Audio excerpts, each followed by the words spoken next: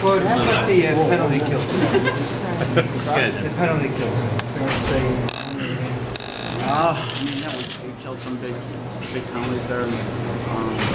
About 5 minutes when they got a penalty during it, but I think part of it always starts with a goal.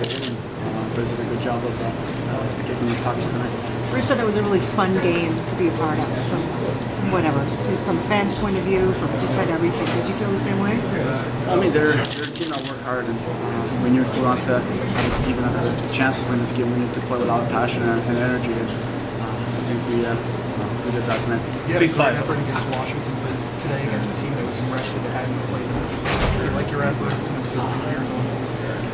Yeah, that's how we want to play. I mean, it was a tight game. We had a lot of chances. They really played very well tonight. And you know what? That's how we want to play in the third. We had a lead, find a way to keep it, and finally have the points.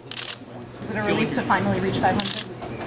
Yeah, I mean, we had a couple chances this year to have it, and just to be able to have it.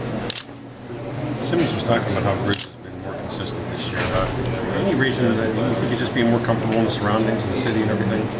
Maybe he got used to it a little bit more, but you can see he's more focused. His attitude's good, and I mean, he's one of the hardest working guys on this side. So anytime you have a goal like that, it's obviously gives us more motivation to play. The biggest reason you guys are where you are right now? Well, it's not just one guy. I mean, it's a lot of others on the team. The team is good, and we need everybody to do their job the right way, and Briz is doing it. I think on the 500 now, it's going to have to be a springboard for what you guys.